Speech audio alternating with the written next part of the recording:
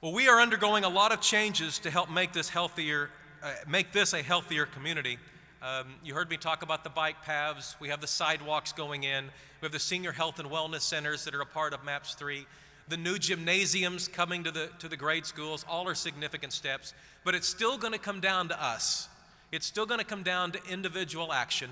It's still about what you eat, and it's about how much you eat, and it's about the lifestyle changes that you make for yourself and your family. And you can choose to be mad at Congress if you want to about health care, but we can't blame Washington, D.C. for our personal health. That is up to us. Let me close with this. A lot of times when someone is going to lose weight, they take a picture. They take that before picture. You know what someone looked like before they lost weight. Well, if you own a camera, you might want to start taking pictures of downtown Oklahoma City, because the way our city looks is about to change dramatically. Some of these changes are going to occur in the very short term, in the next few months. Some will be several years to complete, but over the next 10 years, the look of downtown is going to fundamentally change. And downtown should matter to you. No matter where you choose to live in the metro area, downtown is important. And of course, we're working on improvements throughout the city. You see it in the sidewalks and the bike paths and the senior health centers that will be spread out.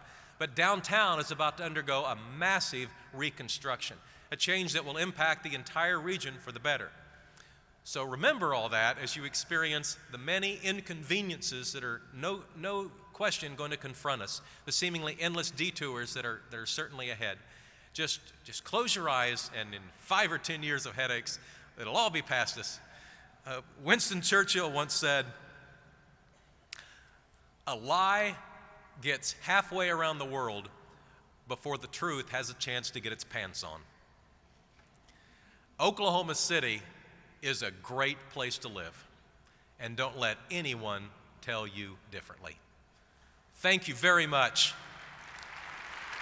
Thank you.